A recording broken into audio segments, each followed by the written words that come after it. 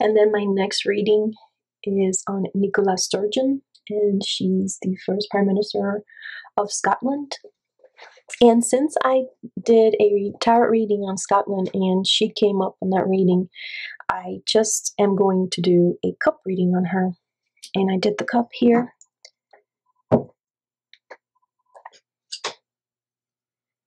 And now, do you guys remember I said that you do a reading on someone, but you don't always get what you expect? And I did a reading on Mohammed bin Salman, his cup in his name, and he came up just building a water city in the middle of the desert and trying to become the liberator out there. But in other readings that I had done on him, I saw people attempting to kill him, but it did not come up on his cup.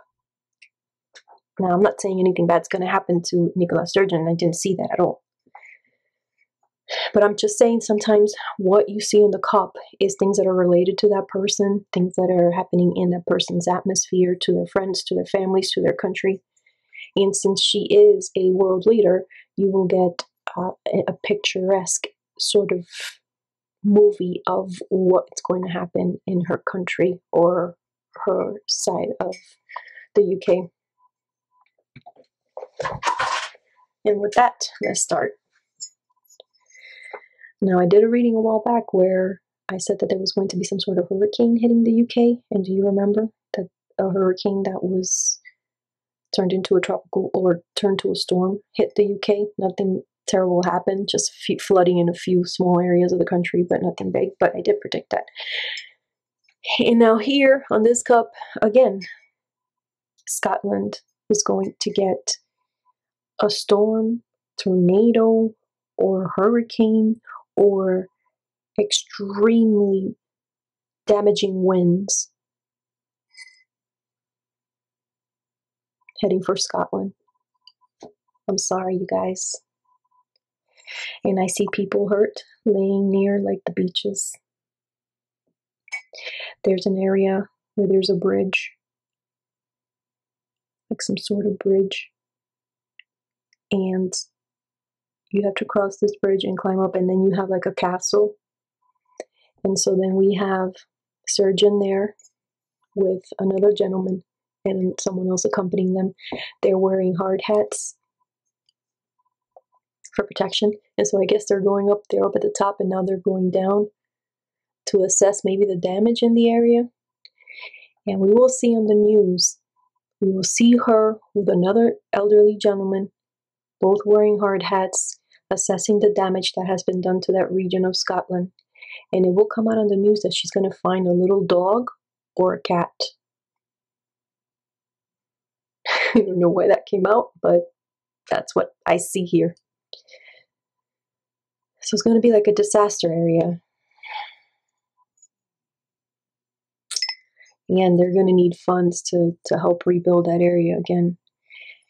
And floodings. There's going to be floodings in different areas of the country, of Scotland, of that area.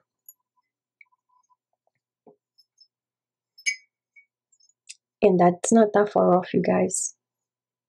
I'm sorry.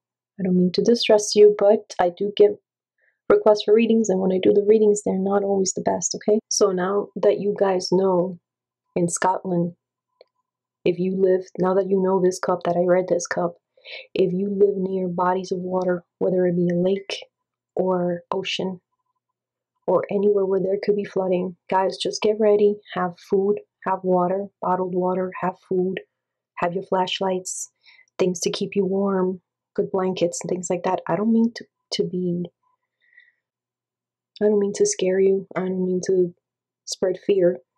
It's going to inconvenience a lot of people, but it's better to be prepared. And if anyone is out on the beach, maybe you know how those people like to surf. Some young kids, when they see a storm, they like to go out and surf. Maybe those are the people that are going to be getting hurt. Most people are not going to be hurt, you know. But if you seek shelter and you have your flashlight and you have your water and you have food that you don't need to heat, make sure you have that kind of thing. available to you. I don't mean to make it a bigger deal than what it is. It's not going to be like category catastrophic or anything like that, but it's going to be an inconvenience, and it's something that will happen. And it seems to be places near the water. So now that you know that, just be prepared.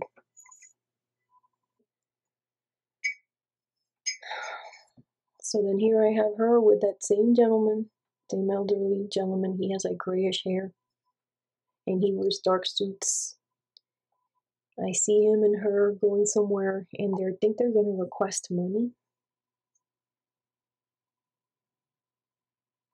There's a request for money, maybe to help with the flooding. And it's some money that is Scotland's money. So I don't know if they're going to ask the UK. I don't know. Honestly, I don't know how it works. I don't know if Scotland has to pay the UK for something, or if Scotland has to pay the EU. I don't know, but there's money that they've been saving and giving to someone else to hold for them, that they're going to ask for that money back. So Nicola is going to ask for that money back. And then I see them here. Now, I am confused as to what this is. I don't know if the woman has properties, owns properties or what, or if she, because when I read for people, normal people, sometimes I get this for if they have a property and they want to sell it. The only difference here is for a normal person, you see all this is money, but here I see money or documents, and then here I go again, votes, 3 votes, 1, 2, 3. Now that I'm doing my political readings, I know what votes look like. So there is a person going and talking to her about some sort of property, and if they're trying to decide what to do with this property, and promising her votes. I don't know, was votes for the whole Brexit thing or votes for her future political campaign in Scotland. But I see her working very hard everywhere, working, moving back and forth, trying to get money for Scotland, trying to alleviate everything that's happening there. And the fact that there's a dog here, it just shows that the damage, it's going to be significant, and that they're looking at the most destitute areas of the country. I'm not saying that they're destitute, but I'm saying the poor areas. And here I see them going back to Parliament, and here's a bill, and here's another bill, and here are more votes. And then there's a young guy that works with them, with Nicola and the other elderly gentleman with the gray hair, or light blonde, either light blonde or gray hair. But I think it's gray because he comes out older. Older people have like a little bit, like the back is not as straight as younger people. So if you look, his back is a little, so that to me is a significance, or signifier of the age of the person. So they're there in Parliament with this younger guy, 2 bills on deck. And the younger guy that's supposed to be siding with them,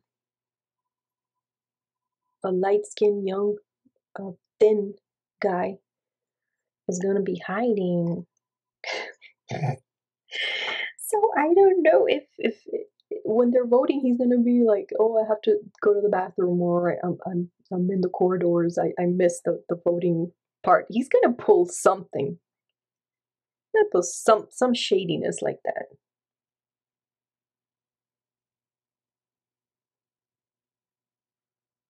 Yeah, so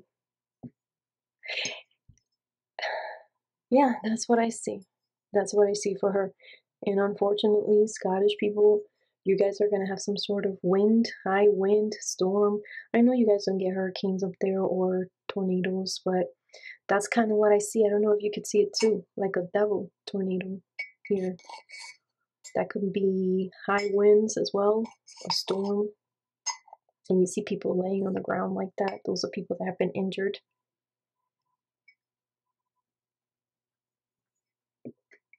Yeah, that's what I see. I can't make up anything else. It wasn't a lot, but I'm sure it's important in its significance. Sometimes it's not quantity, but the quality. Thank you for your suggestions. Thank you for your viewership. And I have more videos to load on more topics. So let me get going and stay tuned.